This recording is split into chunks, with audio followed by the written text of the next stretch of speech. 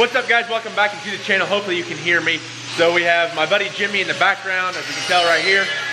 He's actually helping me on the bed of the 98. We're replacing all the bed rails, which the new ones are here in the box. We're not gonna use this front one right through here, just because we didn't take the front one off of the bed, because it's about the only good one that was salvageable. I mean, all through here is nice. There's a little bit of like surface rust and stuff. I gotta get this bolt out, but other than that, this side's decent.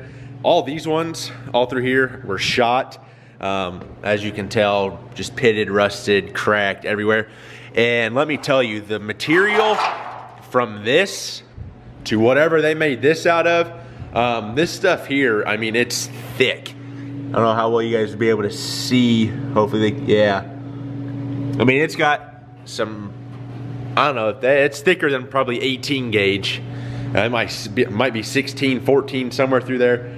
But what happened is when we took all these rails out, obviously it caused the floor to sink. So now we're gonna use a jack to just jack it up, and I'm just gonna weld right across here, probably skip one weld, skip one, just to get that all nice and level through there. Jimmy was kind enough to come down and help me yesterday get all these off. The back bolts we have to get out also.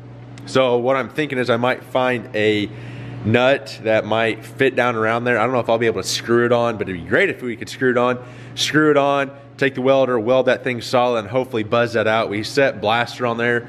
I sprayed it on there a couple times yesterday just to kind of work down through there and break those free. Hopefully we can get that, and then we have to worry about getting this piece out. This new section is right there on the floor, so we have to drill out a couple of these spot welds, and then these spot welds, and then do a couple of these bolts, and hopefully all this will come out. But for now, we're gonna try and get a couple of these at least tack welded in, and then call it a day.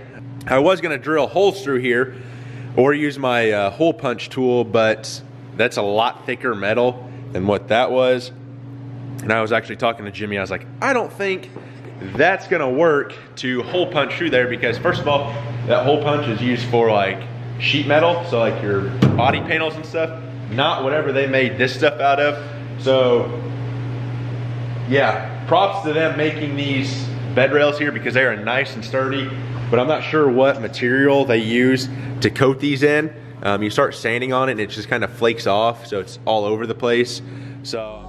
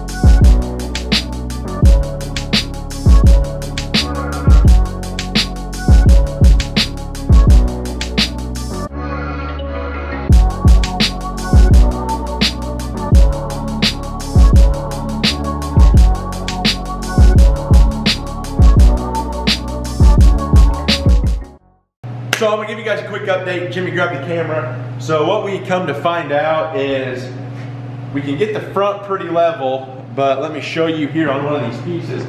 I'll call it the wings on the pieces. They're slightly, instead of being flat, they're kind of bent up a little bit.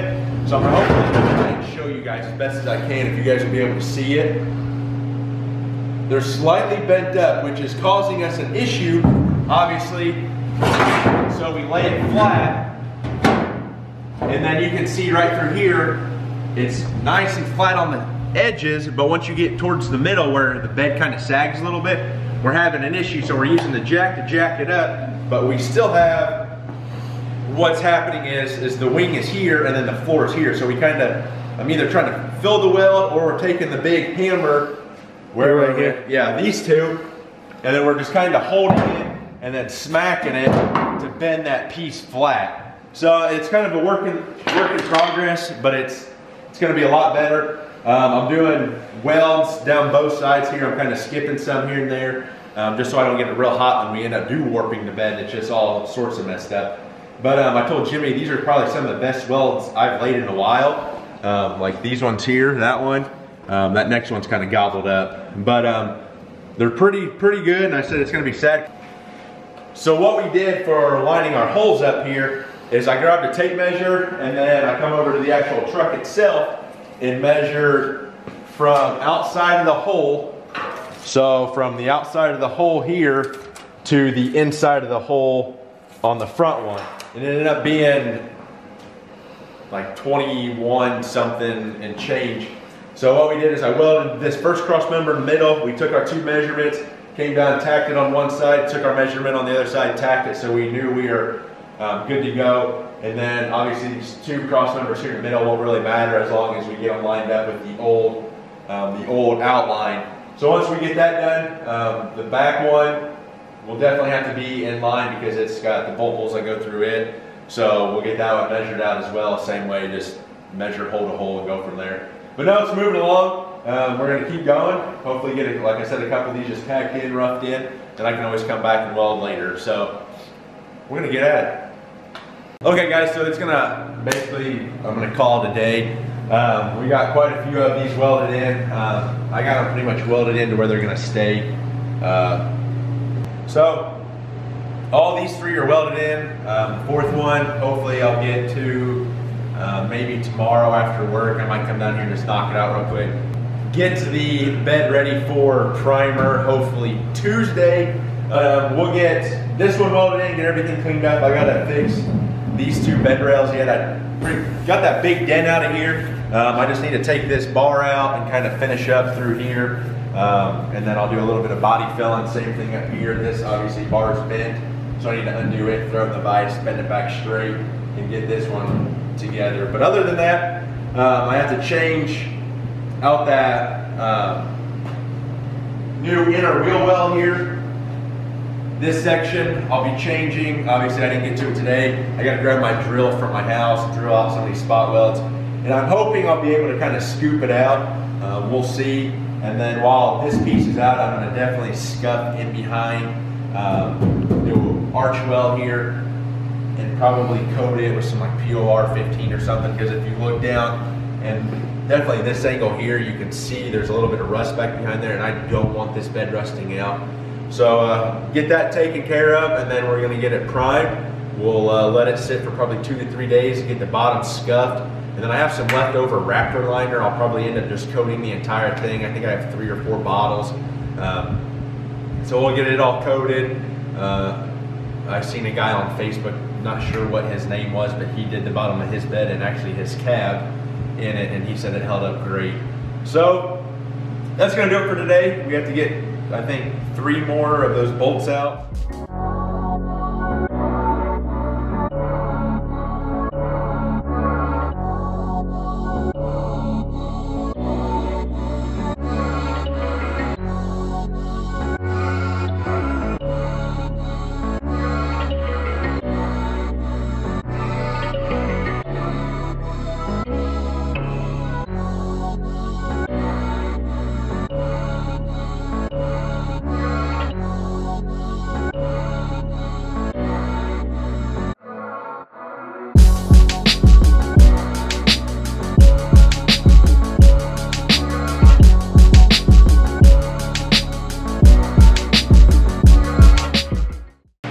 Okay guys, so I was gonna make this like a part 2 to this video, replacing this outer arch well here, but I decided I'm just gonna throw it into this video too.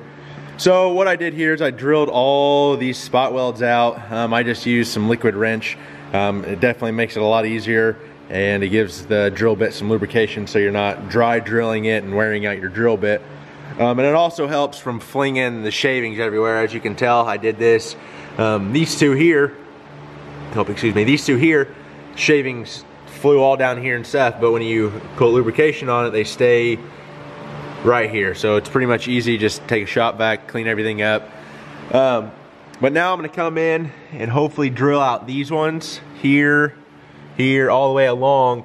And then I'm hoping I'll be able to undo this bolt and then this little one over here. And maybe I might have to bend this lip up here. And then I'm hoping I can take this side and just bring it up. So we're gonna do that. And then I have this piece back here to weld in yet, and then I have to finish just kind of going through and just making sure I got them all welded. So I'm not gonna bore you guys too much. I'm gonna go ahead and hopefully get these ones drilled out, and then I'll bring you back once we go to put this one in. The reason why I drilled all the way through is when I go to put that piece in there, I'll be able to come back and just plug weld all those holes up and then just grind them down, and it should look factory. It may not be 100%, but it'll definitely be better than trying to like come up underneath like this area and try and weld. But we're gonna go ahead and get those drilled out and hopefully get that piece thrown in.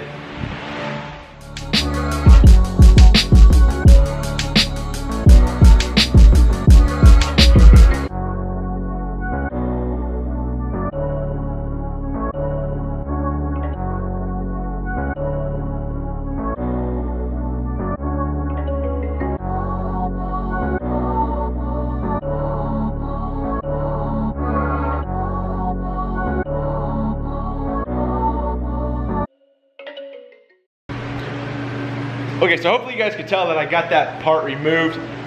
So what I ended up doing was taking vice grips and bending this flap up on both sides. It doesn't need to be like that all the way through because it's only the corner parts there. So here, and then this part here is what's tucked up underneath of that lip. So I bent it up. I just took the air hammer and broke all those spot welds across there. I'm gonna take the grinder in there and clean all those up smoothly.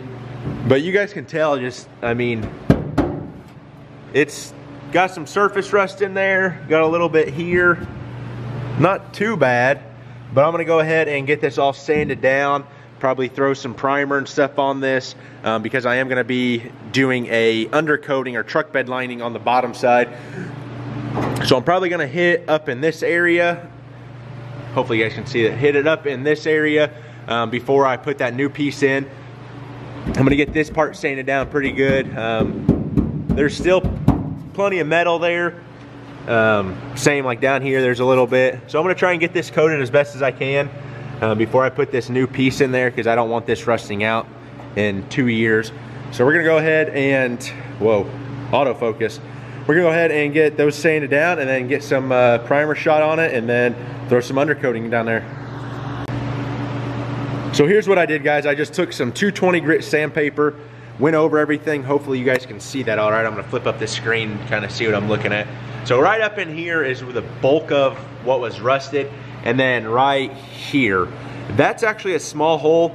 I was contemplating welding it, but when I go to put that new panel in, it actually sits right over top of that.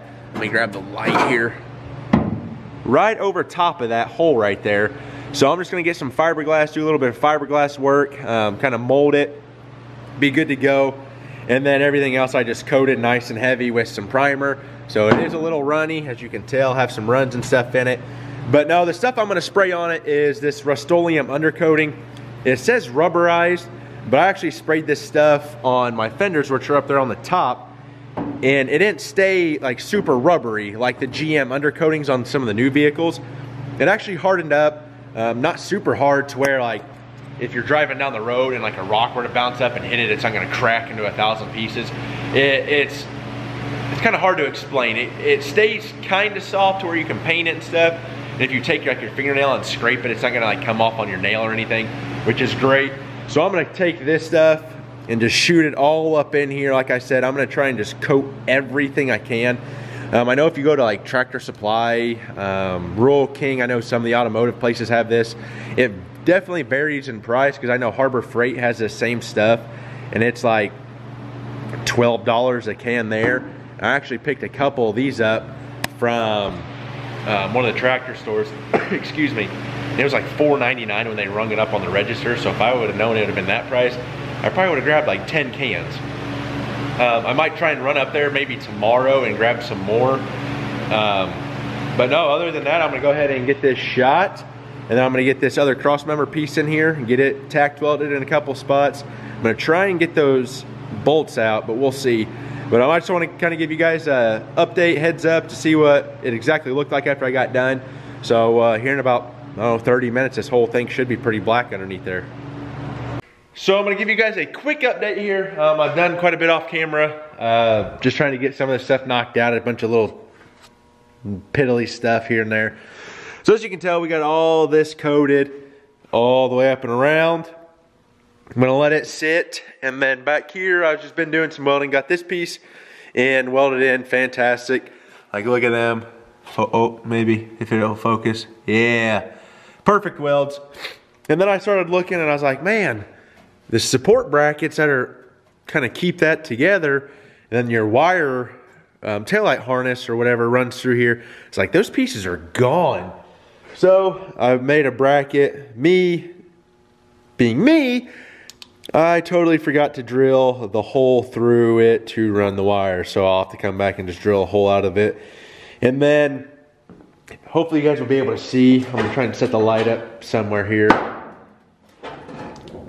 There we go. So as you can tell, this piece here basically is your support for like your tailgate bracket and stuff.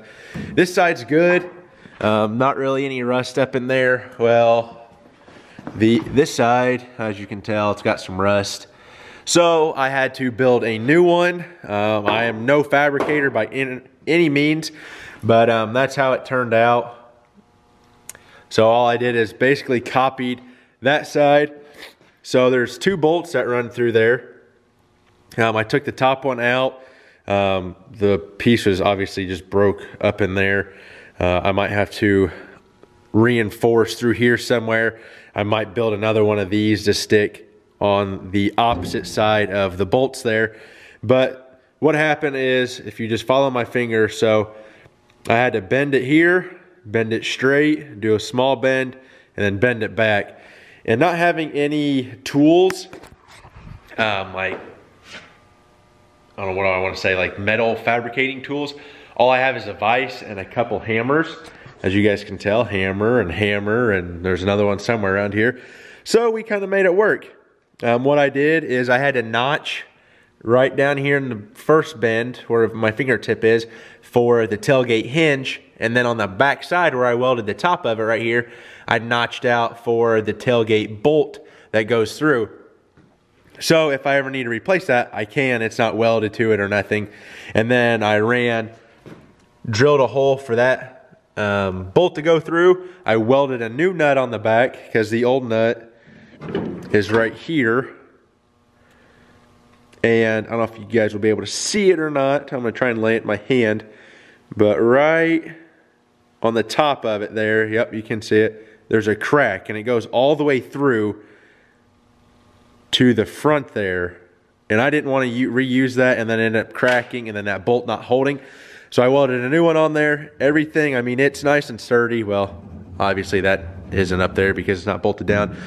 But I think that should be fine. I drilled the 2 spot welds out, re-welded those up, welded the top there, welded it down the bottom, and then welded across the top. And then I have that bolt in there. And all that piece is doing is holding, like supporting the tailgate and stuff. So not a big deal, but it's kind of a big deal. So I just wanted it to be safe. I might flip the bed over and then kind of try and tackle it from the top side too, like up in this area if I can, like maybe fix something up in there. But now I'm gonna build a bracket for this side yet, and then that should be it, other than welding nuts on and getting those bolts out. But other than that, guys, the bed's pretty much done. I just have to put that piece in and get those bolts out, and it's gonna be ready for primer. So if you guys have any questions, feel free to leave them down in the comments. But I thank you guys for sticking with me on, I know this stuff's not very interesting and whatnot, but anyway, remember, learning as I do, doing what I love. I'm the GM Man. I'll catch you in the next one. Peace.